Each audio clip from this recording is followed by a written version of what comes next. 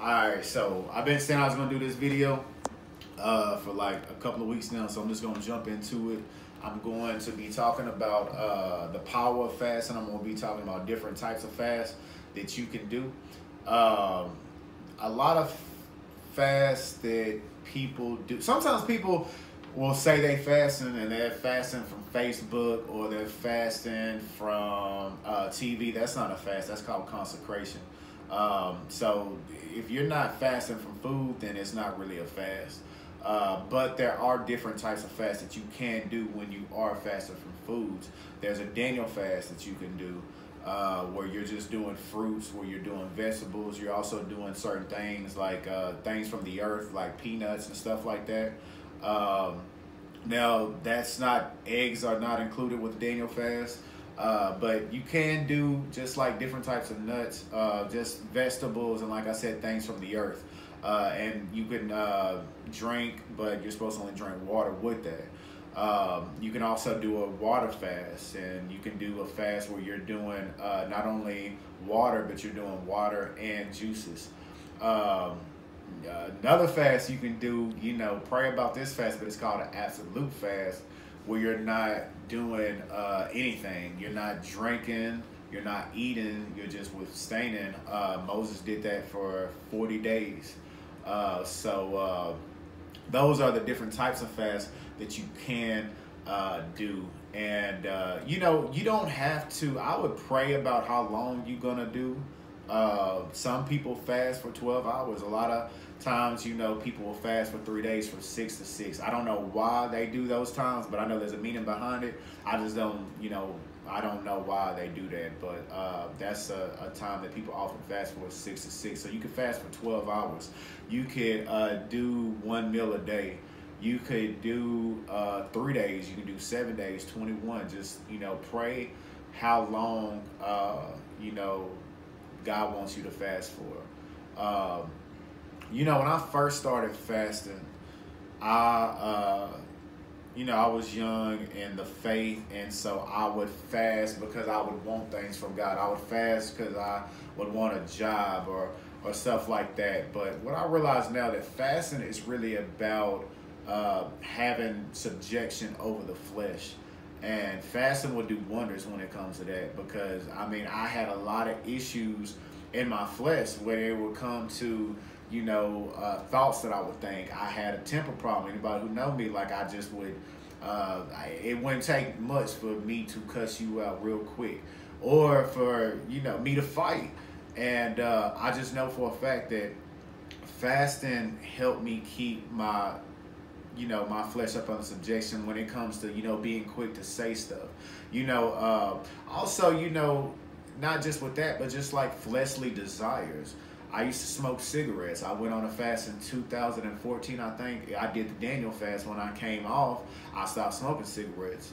Now, I did go back, but I didn't. I would go back, like, I think I might have smoked no more than 7 cigarettes after that. I might go 6 months, 7 months, and I would ask for a cigarette, but it finally did get broken. In Isaiah 58:6, it talks about, is this the fast that I have chosen to loose the band of wickedness, so the oppressed will be set free. And so what it does is it breaks strongholds, off of your life. I think it's in Matthew 17 when Jesus had asked, there was a guy and his boy, he was possessed by a demon. And the disciples, they weren't able to cast it out. And they asked Jesus why. And then he said, this kind goes out by prayer and fasting. See, sometimes you can have a stronghold in your life. And the reason why it's so strong, because it's not something that you have done. It could have been something that came in through the bloodline. And those are what you call generational spirits. That you can call them familiar spirits, but they've been in your family. They've been in the bloodline for a long time. So, if you're struggling in some type of area in sin, whether it is like pornography, or if it's an addiction, and you just feel like, or if it's depression, or, gluttony, whatever it may be, and you feel like that you can't get free from it, and you're trying and you're trying and trying, I always tell people, like, go on a fast, but prepare to go on a fast. You don't want to just jump into a 3-day fast if you never fast before, but it breaks strongholds off your life. And You know, Jesus talks about in Matthew 6, he says, you know, when you fast, he tells people like, you know, he's telling, I don't know if he's talking to the disciples or what, but I do know in Matthew 6, he's talking about when you fast. And he says it in a way like, you know, that's something that we are supposed to be doing, you know, but he says, you know, don't just go off and just tell everybody like the Pharisees do.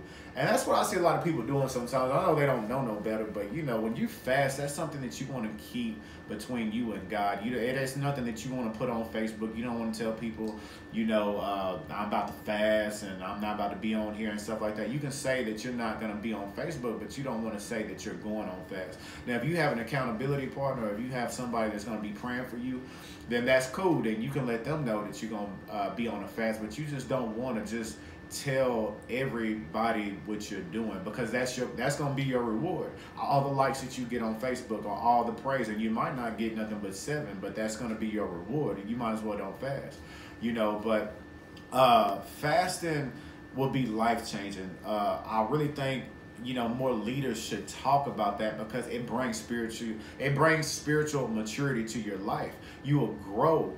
You know, there might be a person who's only been saved for like 4 years, but a person that's been saved for 4 years and he's living a life of fasting and prayer, he might, you know, do more than a person who's been saved for 20 years.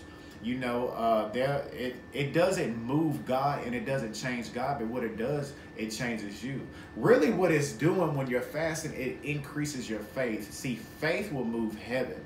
You know, fear will move hell, but faith moves heaven. And one thing that I noticed about, you know, when I've been on fast and I'm fasting for a long period of time, I end up it's not like that I don't believe before, but when your body is being cleansed and when it's being purified, like all those toxins is leaving your mind, you're just able to believe. You know, and when you're pure and when you're cleansed like that, you know, you are tapping into heaven. You're able to hear God more clearly. Not just when you're on the fast, but you'll be more sensitive to the Spirit, that you can hear Him more clearly, you know, when you come off. A lot of times people say they don't hear God. And, you know, like most of those people are people that don't fast, that are not in prayer. That's another thing too. When you're fasting, you just don't want to it's not a diet. You can't make it a diet. You get supernaturally fed by the Word of God. You want to be reading. You want to be praying. I went on a fast last year, you know, and it was for 11 days. And anybody that know me know I love to eat. And I was just telling somebody last night, you know, it was supernatural, because I was only going to fast for a couple of days, but I noticed that I was not hungry. And like, to me, that's a miracle, because like I said, like I love to eat. But when you are praying and when you are in the Word, you are just supernaturally just being fed. So when you're fasting, you got to have prayer, you got to have the Word, and it will sustain you. And like I said, you know, when I used to fast, like back in the day, I would fast for things and stuff. But as I've grown, like it's not because of that. It's because, you know, for me to get in the presence of God, for me to be spiritually mature, so I could have, you know, control over my flesh. Because, you know, we are spirit, we're soul, and we're flesh, and we're always at war with the soul and the flesh. But when you're fasting, your spirit man, your inner man is growing, and you're able to put the flesh up under subjection, you know. And so fasting, it just kind of, you get increased like that spiritually, you know, just mind, soul, and body. And another reason, you know, to fast too is, you know, I spend a lot of time not necessarily just praying for myself, but I pray for other people. You know, you don't want to be selfish and just be praying for yourself all the time. If there's something that you need from God, you know, there's nothing wrong with that. Sometimes, you know, I will fast for answers. If I'm going to make a decision on something, I really want to hear God, I'll fast. I believe that, you know, when it comes to marriages, you know, if you feel like you don't know if God has, you know, if a person that you're dating, and you don't know for sure if that's your wife or that's your husband, like fast on that. So like I said before, it will increase your faith. It will increase your sensitivity. It will put your flesh up under subjection. And it will break demonic strongholds in your life. And you will grow spiritually. like I said before, a lot of times people will wait until their church fast. Some churches don't say anything about fasting, but sometimes people just will fast once a year with their church. And I'm not saying nothing about that. That's cool, however you do it. But like, you don't really just want to make it just about, you know, doing it when other people do it. You know, like, it should be really more than anything, fasting should just be about your relationship with God, so it can grow, so you can be closer to God, because that's what it does. It brings you closer to God. Now, one thing that I will say, if you fasting and if you are challenging things to break in your life, sometimes before things get better, they get worse. You know, sometimes you can start having crazy dreams. And when what's happening is that God is revealing things to you. You know, I see spirits in my dreams, you know, and at first it used to mess me up. You know, I'd be scared. But when I realized God was just showing me things to deal with.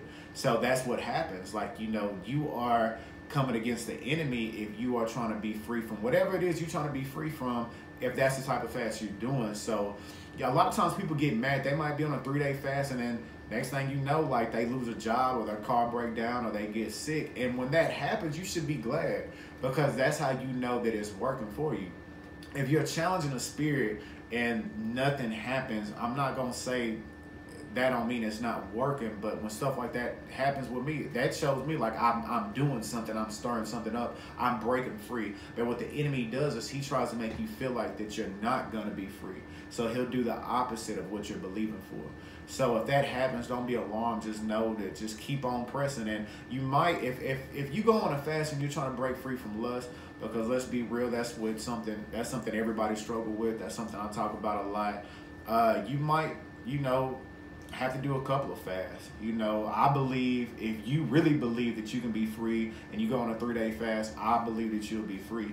But then sometimes, I mean, it's different with different people. If God wants you to learn more, then, or if your faith is not there, you may not be free after that. But just don't give up. Just keep on believing, and like I always say, who the Son has set free will be free indeed.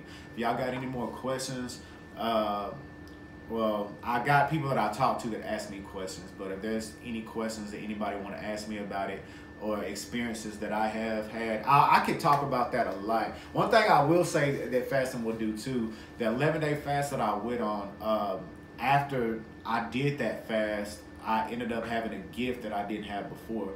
Fasting will unlock spiritual gifts that are on the inside of you. You might have, you know, gifts in you that you don't even know about, whether if it's to prophesy or even if you're called to preach. You was already, you know, you already had those gifts inside you, but what fasting do, it will unlock gifts that you didn't know about. And you'll, like I said, you'll become spiritually stronger. So I hope this video bless somebody. If you like the video, hit the like. If you think this might bless somebody, share it with them. And if you like my channel, subscribe to it. I love y'all. Praying for everybody. I hope y'all have a blessed day. God bless.